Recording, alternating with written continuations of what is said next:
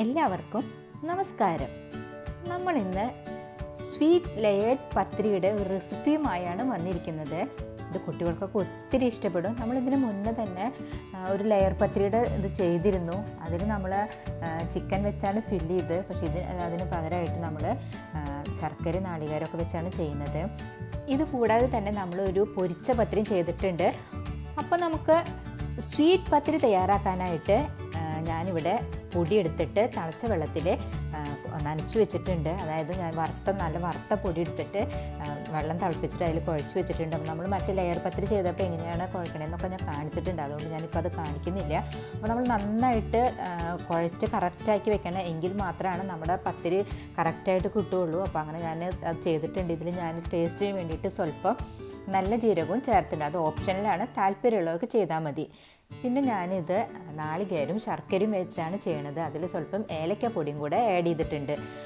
അപ്പോൾ ഇതിന് ശർക്കരയ്ക്ക് പകരം പഞ്ചസാര വേണമെങ്കിൽ ചേർക്കാം. നിങ്ങൾക്ക് ഇതിൽ അവിൽ ചേർക്കാം, പഴം ചേർക്കാം. അപ്പോൾ ഒത്തിരി ടേസ്റ്റും കൂടി കൂടും. അല്ല, ഞാനിപ്പോൾ ഇതിലേക്ക് ശർക്കരയും നാളികേരും ഏലക്കപ്പൊടി മാത്രമാണ് ചേർത്തിരിക്കുന്നത്.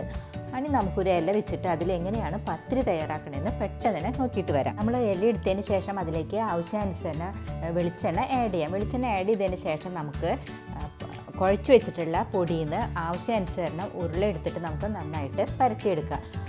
ഇതിപ്പോൾ ഇല ഇല്ലെങ്കിൽ ഇലയ്ക്ക് പകരം നിങ്ങൾക്ക് പ്ലേറ്റ് ഉണ്ടല്ലോ, നമുക്ക് ഭക്ഷണം കഴിക്കുന്നത്, അത് കമഴ്ത്തി വെച്ചിട്ട് അതിൻ്റെ പുറകുവശത്തും ചെയ്യാവുന്നതാണ്. അപ്പോൾ എങ്ങനെയൊക്കെ നിങ്ങൾക്ക് ചെയ്യാൻ പറ്റും എന്നുള്ളൊരു വീഡിയോ ഞാൻ മുന്നേ ചെയ്തിരുന്നു. കാണാത്തവർ ദയവായി അത് കണ്ട് ട്രൈ ചെയ്യണം. അപ്പോൾ നമുക്ക് പെട്ടെന്ന് തന്നെ ഇത് പരത്തിയെടുക്കാം.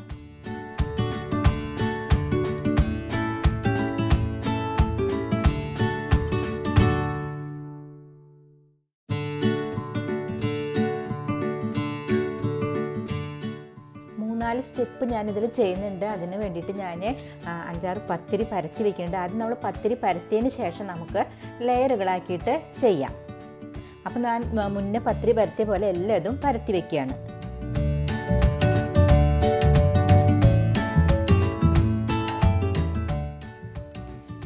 അങ്ങനെ ഞാനിവിടെ 5 പത്തിരികൾ പരത്തി വെച്ച് കഴിഞ്ഞിട്ടുണ്ട്. ഇനി നമുക്കിത് ഓരോന്നും എടുത്തിട്ട് അതിലേക്ക് നാളികേരും ശർക്കരയും ഏലക്ക കൂടെ മിക്സ് ചെയ്തത് നമുക്ക് ഫില്ല് ചെയ്തിട്ട് കറക്റ്റാക്കി എടുക്കണം. അപ്പോൾ നമുക്കത് പെട്ടെന്ന് തന്നെ തയ്യാറാക്കാം.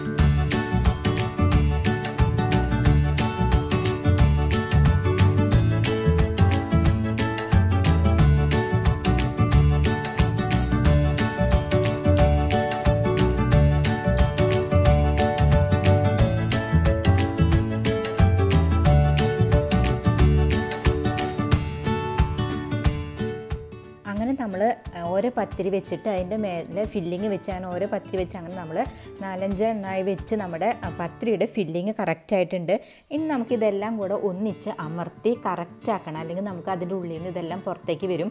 അപ്പോൾ നമുക്ക് മേലെ നിന്നുള്ള ആ പത്തിരി എല്ലാ പത്തിരിയും കൂടെ നമുക്ക് സൈഡ് വശം ഒന്നിച്ചാക്കണം. ചില വശം നമുക്ക് ഒന്നിക്കാൻ പറ്റണില്ല എന്നുണ്ടെങ്കിൽ സ്വല്പം പൊടിയും കൂടെ വെച്ചിട്ട് നമുക്ക് അമർത്തി അത് കറക്റ്റാക്കി എടുക്കാം.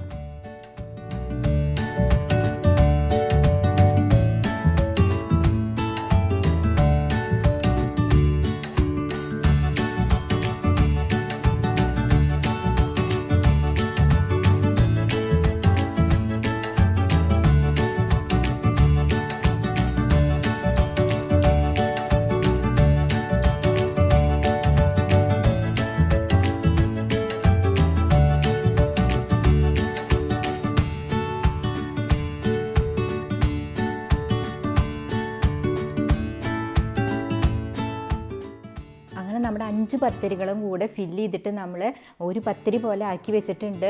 ഇത് പക്ഷേ നമ്മൾ കട്ട് ചെയ്യുമ്പോൾ അതിൻ്റെ ലെയറുകൾ നമുക്ക് കാണാൻ പറ്റും. ഒരു പ്രത്യേക ടേസ്റ്റുമാണ് ഇത് കഴിക്കാനായിട്ട്.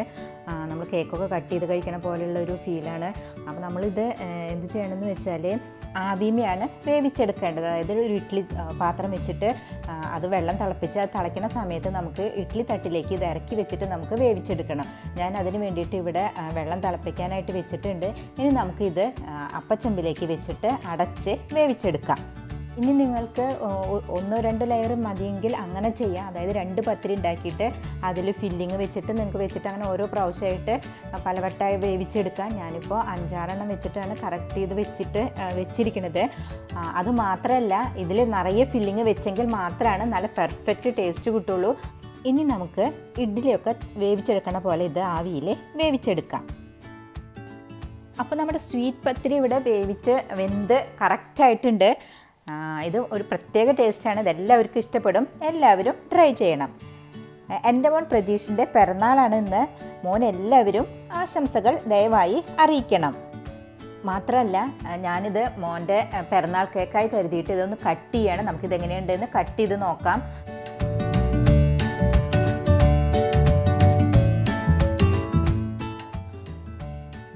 അപ്പോൾ മോന് മേമയുടെയും പാപ്പൻ്റെയും വക ഹൃദയം നിറഞ്ഞ പിറന്നാൾ ആശംസകൾ. സബ്സ്ക്രൈബ് ചെയ്യാത്തവർ ദയവായി സബ്സ്ക്രൈബ് ചെയ്യണം, ലൈക്ക് ചെയ്യണം, ഷെയർ ചെയ്യണം. കൂടാതെ ബെൽ ഐക്കൺ ക്ലിക്ക് ചെയ്യാൻ മറക്കരുത്. നിങ്ങൾക്ക് ഇതുമായി ബന്ധപ്പെട്ട എല്ലാ അഭിപ്രായങ്ങൾക്കും നിർദ്ദേശങ്ങൾക്കും താഴെ കമൻറ്റ് ചെയ്യാവുന്നതാണ്.